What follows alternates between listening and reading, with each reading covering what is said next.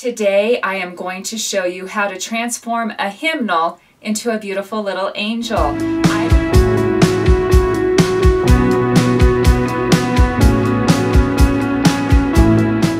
I don't know how many I have made over the years. I love making these angels. They make great gifts at Christmas, for any time of the year, maybe for your Bible study table, friends, family. So I'm going to take you step by step how you can simply transform a hymnal into a sweet little angel. The first thing you do on making a hymnal angel is you separate out the direction of your folds.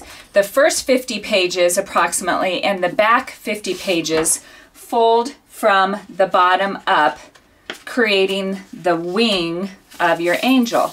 So just one by one, we fold from the bottom up and turn the page back each time.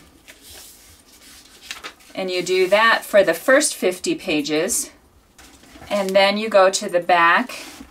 And I'm going to continue that off camera, but I'm going to go 50 pages. Then you go to the back and you turn them up 50 pages from the bottom up.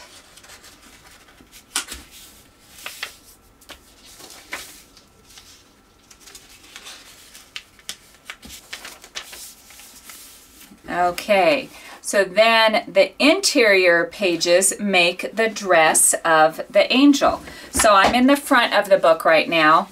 And I'm going to go back to hymn number 50. And they don't have to be precise. As you see, this will start filling up quite nicely.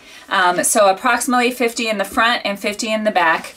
And then on the dress, instead of folding up from the bottom, you fold down from the top. So we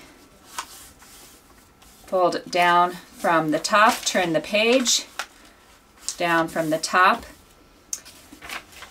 Ever since I was a young girl, I made homemade gifts for my aunts. I'm talking when I was in 2nd and 3rd grade, and some of the gifts weren't good. Decoupage soap and things like that. But it wasn't very many years ago that I made each of them one of these angels. To find the hymnals, I actually, one of the times that I made a batch of them, I found some at a church. Another time I found a couple at a thrift store, and then one time I actually ordered them from eBay. So you can just keep your eye out for hymnals. So you're going to continue this for 50, or the first 50 is going to fold up. The rest of them are going to fold down to the top. And I don't know that it's necessary. It just made the dress lay really nice. You're going to be going this direction, and then at some point you're going to be coming from the back and you're going to be folding. So this will come this way and this will come this way at some point in the center of the book. That might not make sense now until you start folding, but you'll see that this is approximately the center of the book. So this one will fold down this way, and this one, I can get my fingers on it, will fold this way. So you turn the page and you just keep folding. I'm going to work on the head now, and I put down a drop cloth to catch that decorative grass is just messy. So I'm just put down the tablecloth so that we can catch the grass. So you put the pantyhose, and I got this at the pantyhose at the dollar store. So we're just going to cover it that way, tie a knot in the bottom,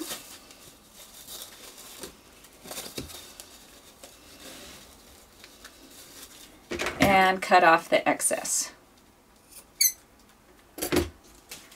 So there you have the head, and now we are going to glue on decorative grass for the hair. So you just need a little bit. I'm going to cover the toe seam here.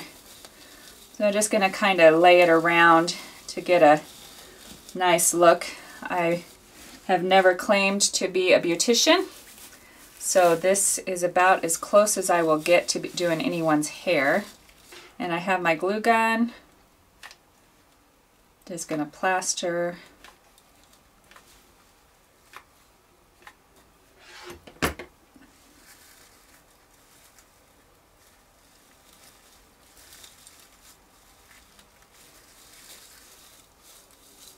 looks like she has a bald spot.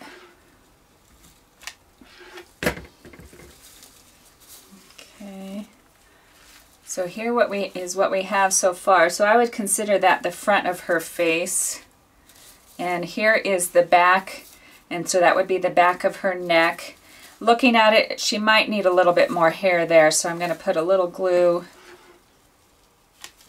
Now we need to draw some eyes, and it's just the look that I really like is just a little bit of a closed eye with a few little marks below to mimic eyelashes.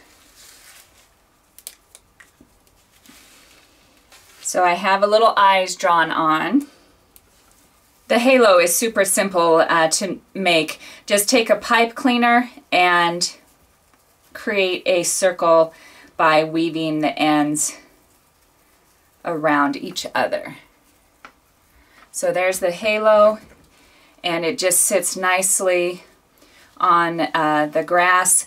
And typically it won't have to get glued on there, but I like to put just a dab at the base of the halo, dab of glue to hold the halo in place. So I just put the piece that I glued, or where I winded it into each other, holding it there for a second, and now she has a nice little halo.